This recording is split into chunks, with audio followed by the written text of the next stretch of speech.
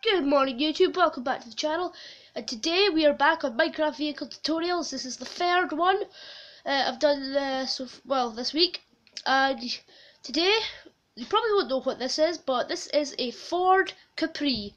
If you're a fan of old Fords, then you're going to love this build.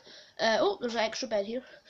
Yeah, we'll be building a Ford Capri, so yeah, let's get straight in. Alright, so here's what you're going to need. You're going to need stone buttons, black wool, acacia wood slabs, acacia wood stairs, and signs. Let's get into this. Okay, so let's get straight into this build. Okay, first, black wool, black wool, black wool, black wool, skip 3 blocks between, just do the same. Acacia wood slabs, acacia wood slabs here and there. Here, here,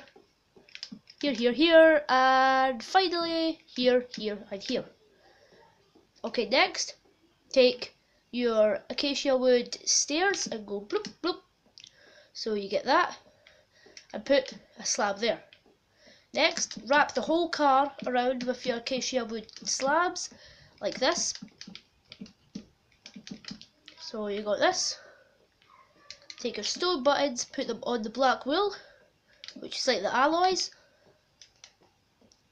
Now, here, so 2 blocks in, place acacia wood slab, place another one on top of that, place one off of that, and then break this one.